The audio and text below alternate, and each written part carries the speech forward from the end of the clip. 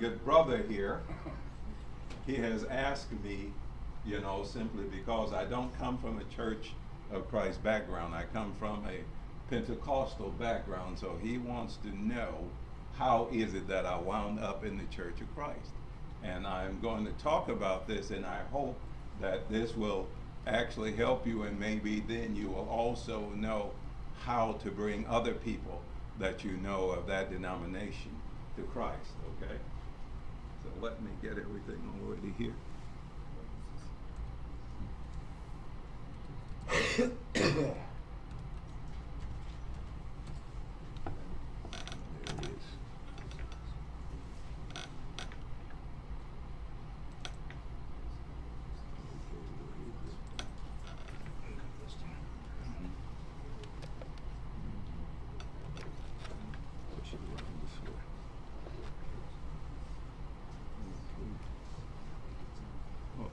Oh, yeah, you gave it to me. I want to make things complicated. Okay, so I call this, you know, my search to find Christ, right? In other words, my search for salvation. And it's sort of I guess it's sort of a strange thing. I guess a lot of you who grew up, this doesn't make much sense to you. But anyway, my father was a Pentecostal minister. My grandfather helped to start up 3 Pentecostal churches. I had a grand uncle who was a bishop in the Pentecostal church. At 5 years of age, I learned to read from the Bible. That was the first book that I ever read from. It was John 3:16. Notice, five years, okay.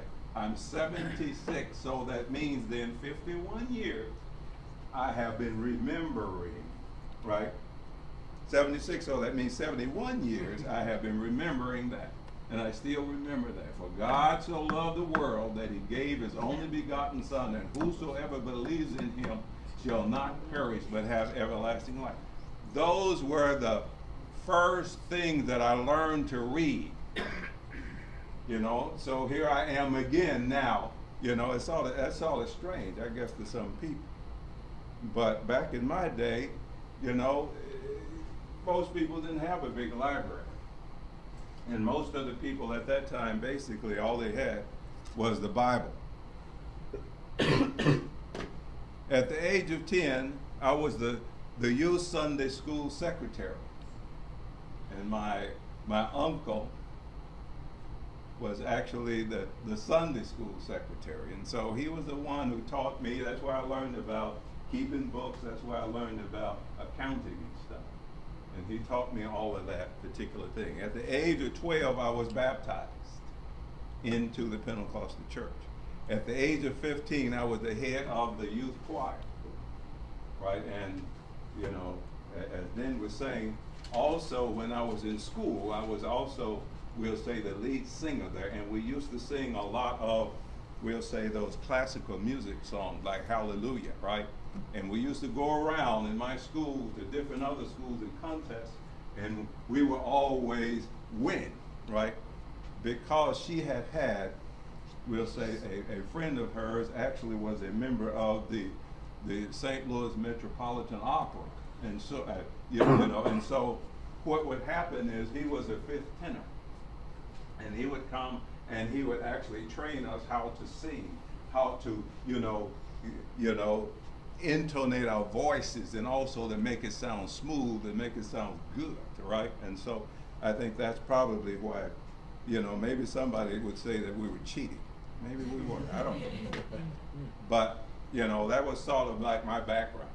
And in fact, when I graduated from high school, I had a chance to go on, you know, to get a scholarship in music, and my parents discouraged me from doing that. They didn't think that was much of a, you know, especially from a spiritual standpoint, not much of a particular type of future for that. So I also was good in science, and so I got, and also good in speaking, and I was able to get a rhetorical scholarship to go on to the University of Illinois. So I took that, and I majored in physics.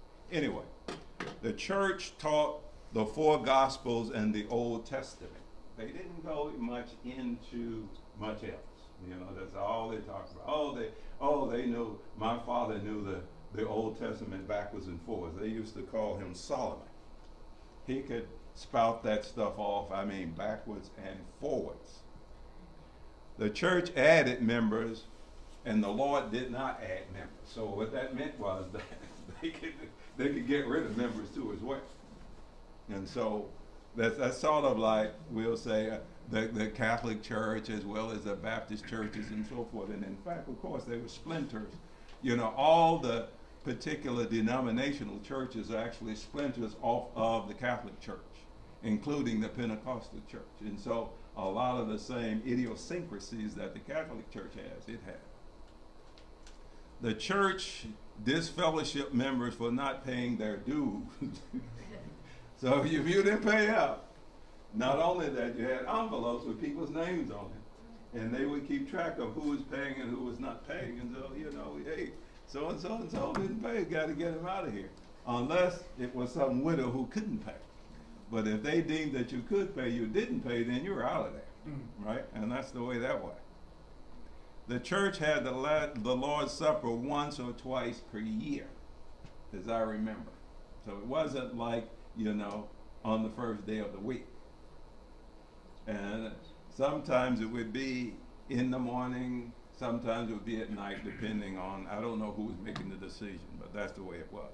The church also washed feet once or twice per year, you know, and they thought that that was part of worship, but we know, you know, that that's not true. That's not what Christ was trying to illustrate, just washing people's feet. It was humility that he was trying to actually illustrate. The church allowed members to shout, clap their hands, dance around during the church service, right? And you still see this in Pentecostal churches. Oh, you know, the Spirit. Oh, I got the Spirit hit me. Okay, and then you just get up, and people would get up and run around. And if you go in there, sometimes you're scared. Well, this person just lost his mind. He's just running around there, shouting and screaming and hollering, right? And so that they thought that that was worshiping God. But of course, as John was talking about, when you come here, you come to worship God, right? And also Paul explains how to worship God properly. And it's not getting up, running around, and doing all this other thing.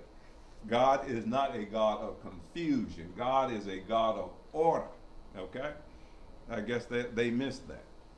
My father actually fought against all of that stuff, right? Clapping in hands and dancing around during the church services and other things that they did he didn't necessarily agree with.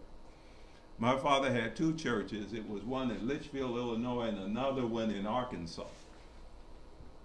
You know, and he didn't allow shouting, clapping hands, and dancing around during the service because he didn't think that was right in his churches. But the others did. They thought that was all okay because, let me give you a background, probably why. This is why I think it is, especially for the black Pentecostal churches, because of the fact during slavery, that was the only time that the slaves could get together and feel free and they could talk and so forth. So the spiritual and the social got molded together. Other times they were out in the field and as they talked to each other, they got a beating.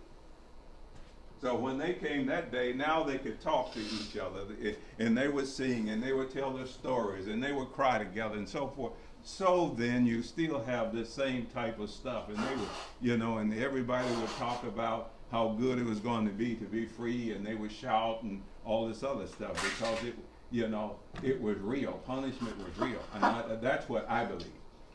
That started a lot of that stuff, and you had then a lot of whites that came in, and they actually emulated it because they thought it was cool. At first, the church did not allow a piano to accompany singing, and later on they did. They fought it, you know, the young guys came in and so forth, and so, you know, even in this church that had very little, we'll say, thing to do with God, Satan made it even worse. So he brought in the piano. And of course, my father also fought against that. He kept the piano out of his church, right? My father used to say, with regard to that, you know, the Bible is right. And I believe that's why he said that.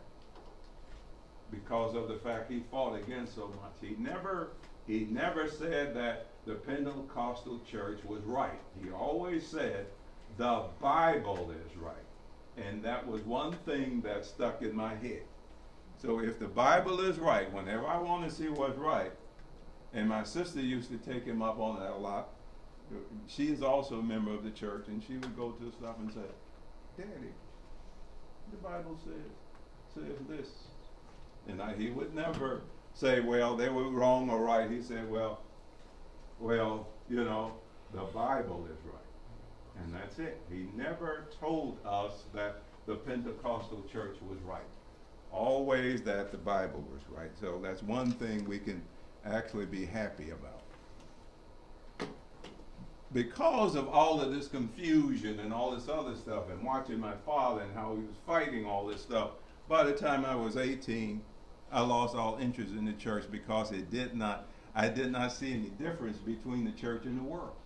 I mean, you know, you come in there, almost the same type of rhythm and blues and all this other stuff going on outside. You could come into church and listen to it too. And so it's more entertainment than spiritual. So that's why I say, well, you know, who cares? So I went on about my business, but it wasn't until my grandfather had already died, I guess 7 years before these three died. My grandmother, both my parents died. My grandmother died in the space of 7 years. Pip, pip, pip, pip, pip, knocked them all out. And so for some reason I began to say, ooh, this is serious. So what I have to do now, I have to find God. And I knew, this is going back to the Pentecostals because I already knew what they were doing. So I just forgot about them. I had written them off already, okay? So I'm in this stage, right? Where is the Lord? Because I need the Lord, right? Because I'm going to die. They died. I'm going to die. Where is God? I don't want to go to hell. Where is the Lord? I don't want to go into any of these false churches, right, who are pretending that they know God. I don't want to go to these churches where men are there. They haven't made heaven. I knew better than that. The men never had a heaven or hell to send you to. Now, if you follow them, you'll go to hell. So, well, where is the Lord? I began to watch televangelists and read the Bible, right? They seemed to me to be satanic. All they were worried about was money. That's all they talked about all the time. You know, I got this handkerchief, or, you know, and if you want to be healed, you can buy this handkerchief, and so forth and so on. Jesus never made anybody pay any money for any healing. They were satanic, in my mind.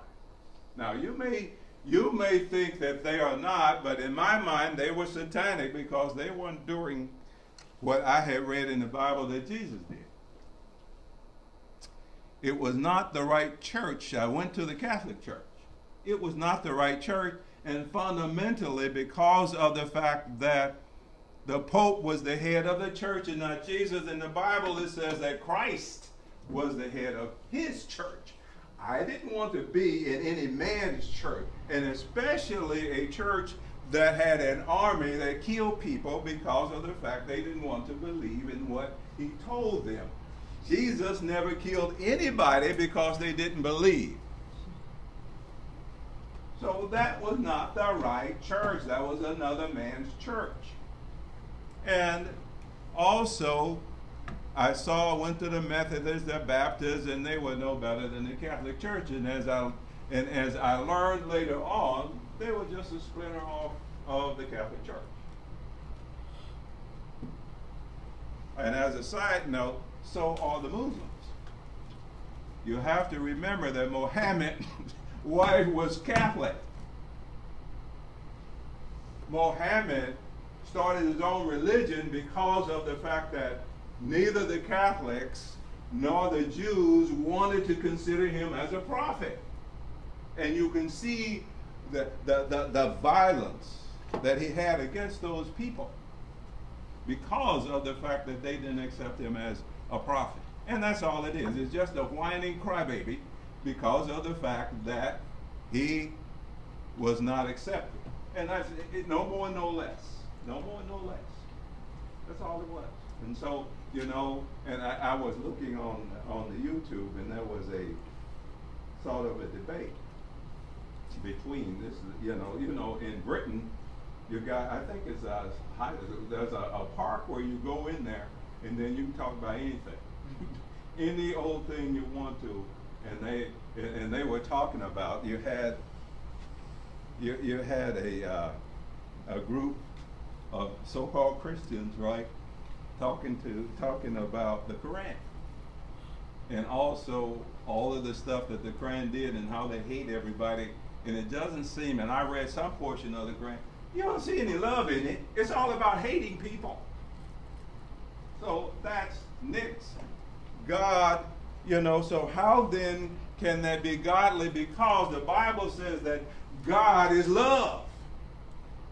And then you open it up, and there's a hate and hate and hate and hate. So it must be satanic. So none of those actually did anything for me. You know, I used to hear the black Muslims and so forth. Waste of time, waste of time. And they used to say, you know, well, you know, the Christian church, it's sort of funny. It's sort of funny to me why they blame the church, they blame Jesus for something that other nations have done. Catholicism is not Christianity, folks. Because, like I said, because of the fact the Pope has his church and Christ has his church. Jesus never killed anybody. He said, you know, even when the apostles wanted to go and say, well, you know, because they won't let us go through here, we're going to. No. He just left them alone. Put your sword down. Because he has given us free will. Those religions that take away people's free will are satanic. People should be allowed to decide whether they want to go to heaven or hell. You know, and you shouldn't be able to be, I want you to go to heaven. I'm going to beat you up if you don't go to heaven. No, that's not Christ-like. Tell them. And then if they don't want to hear it, you go on about your business. So, you know, so these are things that were going through my mind, how I kept asking God to lead me. God, lead me to your church. Because all these other places, you know, they're nothing. And of course now, in my youth, I never knew the Church of Christ. I never knew that it existed. All I knew about the Catholic Church, you know, and all of the other denominational churches, right, the Pentecostal churches, I never knew that there was a Church of Christ. And that's sort of sad, right? That was sad. Never in my whole youth. I never known anybody, never heard of anybody from the Church of Christ. So I was in Canada, and of course I wound up in Canada because I came here and able to, you know, get a really good job and work for the government and also work for the Department of Defense here.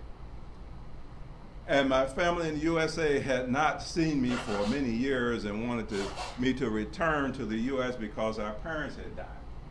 So they wanted me to come and get back to them, and so I went back. So this was part of God's plan for me, right? So when I went back, I went to Memphis, Tennessee, where my oldest living brother lived. Right?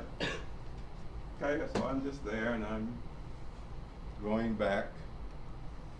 I found a job teaching computer programming. Well, I have a PhD in computer science, so I was teaching computer programming at ITT Tech in Memphis, Tennessee.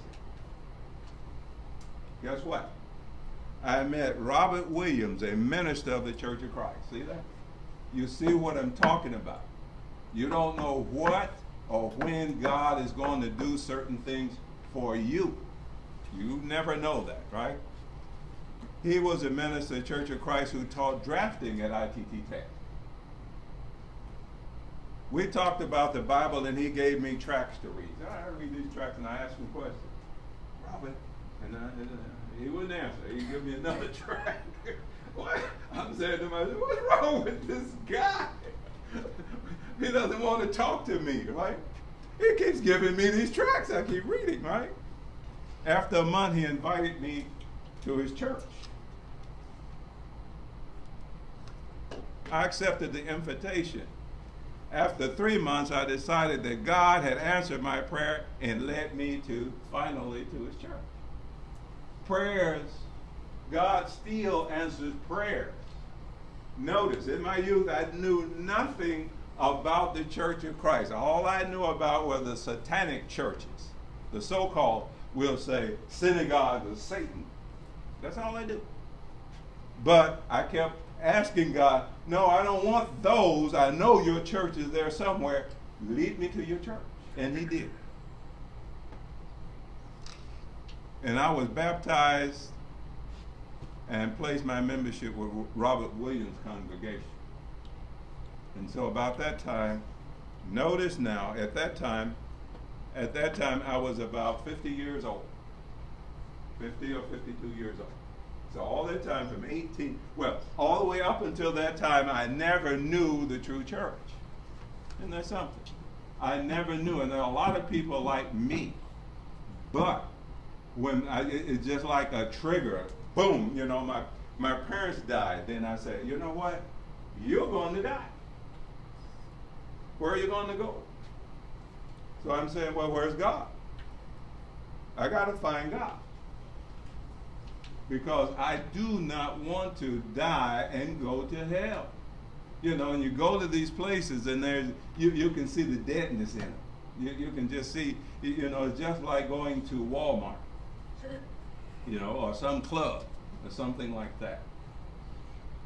So that's the way I felt. So it was over, I guess, from the time I started. It was about over a 2-year period before I finally found the Church of Christ. And I said, well, here it is. And I noticed something very interesting about the Church of Christ, whereas in most of those other churches, they're always talking about money. I said, okay, you know, so they ask you, well, give whatever you can give. And the others are always talking about, you got to give a 10th. But in the Church of Christ, they don't. They're more worried, seem to be more worried about my spiritual well-being than my wallet. I said, well, there's something wrong with these people or something right with them. They don't care about money. But what I got to understand was God is going to judge you. You know, if you don't give willingly, and God knows how much you make, because he allows the people, he allows you to make it. You can't fool it. He knows exactly what you're doing, and then it's all left up to God. You know, and I have a niece who's a member of the church, and she would say, you know, she lost a job, and then she wasn't making that much money, so she decided not to put a certain amount of money in church. Not put money in the church. She says that she had so many problems until she began to put money, you know, give money to church again, and then a lot of stuff went away. God is your judge. Man doesn't have to judge you. God already knows. He knows everything about you. He knows your thoughts before you know your thoughts. You can't fool him. You can fool me, but you can't fool God. You cannot fool God. And so, you know, that was also something that was quite attractive. Now people are talking about the spiritual side of man. Now people are talking about God. Now people are talking about love. Now people are talking about helping each other. So this was totally different for me. How much time do I have? Did I use up all the time? So that's basically how I wound up in the Church of Christ, and it was really for me. It was really, I mean, I was just elated, you know. And I've seen churches split up, and I have given my opinion on all of that stuff. But basically what happens is that you have these people who again, want to be preeminent. They want to be able to do whatever they want to do and force God to accept whatever they do. That's not the way it is. God has his way. You will have to do what God wants you to do. God will not do whatever you want him to do unless you're doing what he wants you to do. That's the way it is. That's the way it is. God is the one in charge. You're not in charge, right? God, the Godhead are the ones that make the rules, right?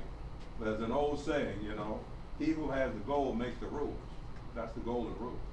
Well, he who is ever in charge makes the rules, and that's the way it is. God has told us on many occasions we are not at his level in any way, morally, spiritually, intellectually. We are not at God's level. Forget it.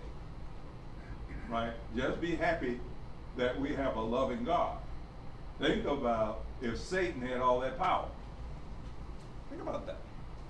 I don't think people, really realize how wonderful it is to have a being so powerful that could do all kinds of bad stuff to us, but he loves us. Think about if Satan had that power, where we would be and what we would be like and how we'd be crawling around, and, with nothing to eat and being tortured and so forth. So you should really contemplate that and think about, how wonderful it is to have a loving God. Now, I had one of my most fulfilling Christian experiences. If let me know if 10 minutes. So yeah, and I have been, God has been so good to me. I can tell you all kinds of stuff. God has been so good to me, right? God has been really excellent to me. I got to tell you this. He's been so good to me. I got to tell you this. I remember when in Memphis, and I said, God, I need a PhD because I'm sick and tired of teaching in these trade schools. I need a PhD to be able to teach at university. And so I guess I cried and I prayed and I cried and I prayed for about 2 years. Okay. So at this place, which was actually, ITT is all like a trade school, more of a trade school than it is, we'll say, university. And I was working at another trade school at that time, and so I was crying and so forth, and so this lady comes in, and she was supposed to be, we'll say, the librarian. Okay, so she came in, and she was the sister of Robert Williams, who brought me to Christ. And we were talking, I found that out, and so we used to talk, and so she said, James, you know that the University of Mississippi, they're looking for, we'll say, African Americans to get their PhD. They got money for that. I said, okay, well, tell me about it. Okay. And so I got all of that. I got all ready, and I was getting ready to go, to the University of Mississippi. And she said, you know what, James, I don't even know why I came here. They don't pay me enough money for that. God answers prayers. And through that, that's how I got my PhD, because I was there crying. We cried. I cried. I didn't cry to other people. I just cried to God. Now, God, I'm sick and tired of this, and they're doing all this stuff, and I need to go to university. So in 2 years, I'm going through constantly and so forth. I finally got it.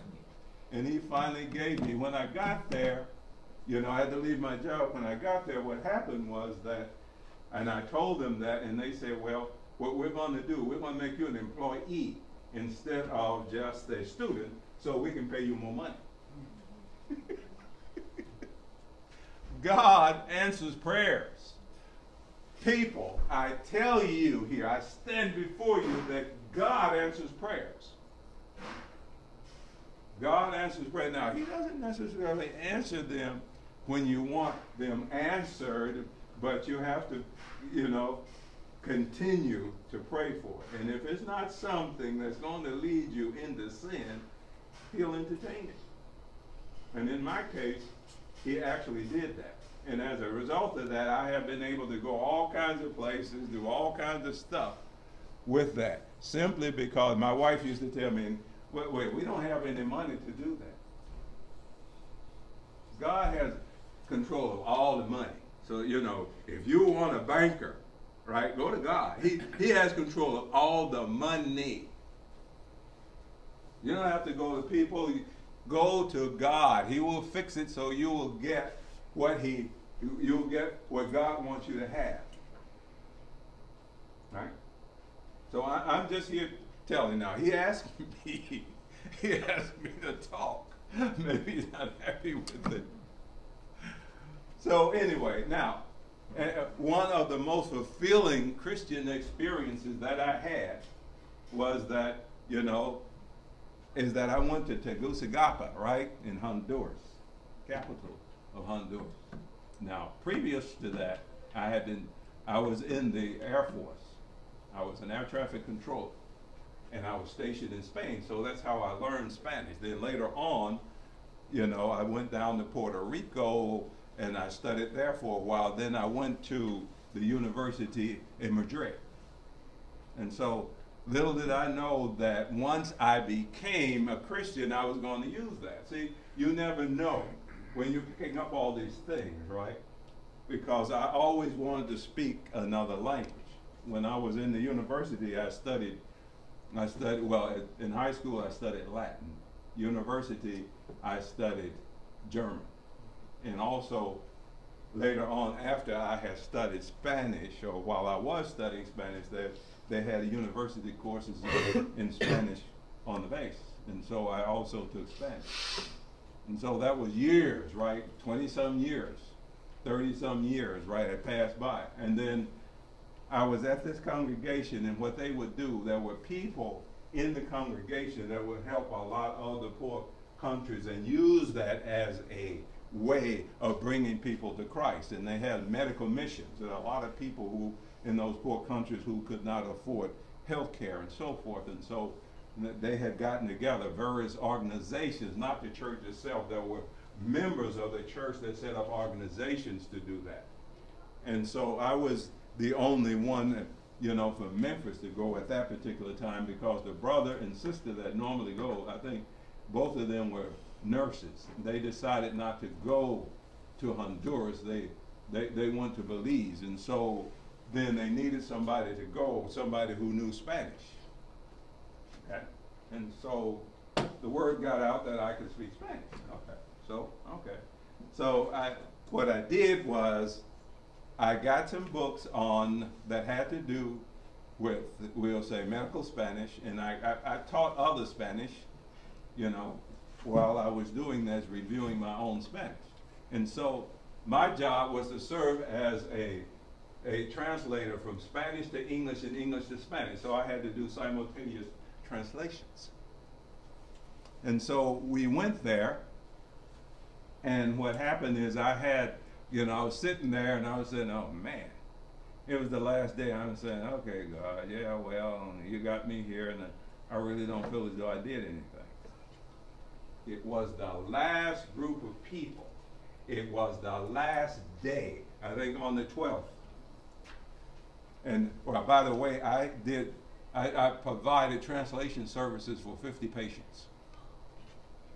Anyway, the last day, all right, the last people, and what happened was, I didn't know this, but there were 25 people. There was a husband and wife, we'll say, that had gotten together, and they had gotten 25 people, and they were trying to read the Bible, but they couldn't understand it. Now, what happened also, they had a particular preaching school that some brothers also, it didn't belong to the church. I just keep making this clear. There were brothers, you know, who actually paid for that, okay?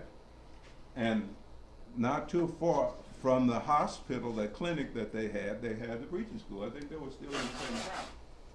And so they were going, and we were talking back and forth, and I was doing the translation with this lady. She did most of the speaking.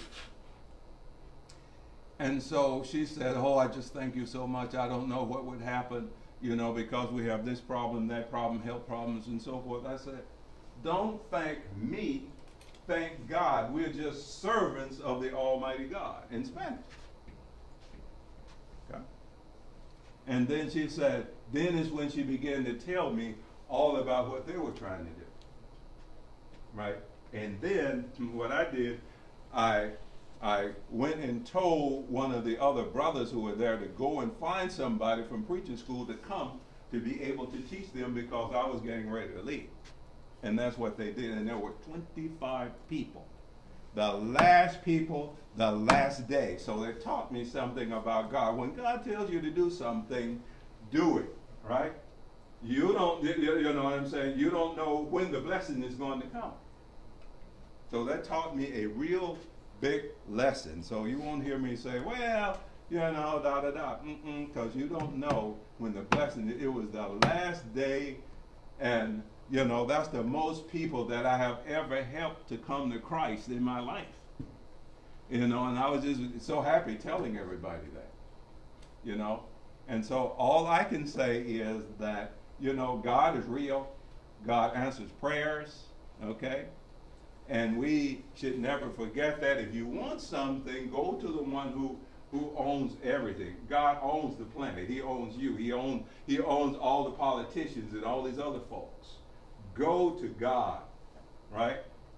He'll take care of it. All these people who are doing all this stuff, remember in Galatians what it says, be not deceived, for God is not mocked. Whatsoever a man, you know, sows, that shall he also reap. He may not reap it here, but he's going to reap it later on unless he's repentant. But he may reap it here.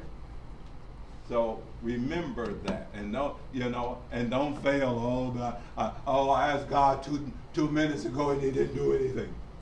Right? That's not the way that you have to have. And you know, and that's my wife. A lot of times, you know, thinks that I don't care about stuff.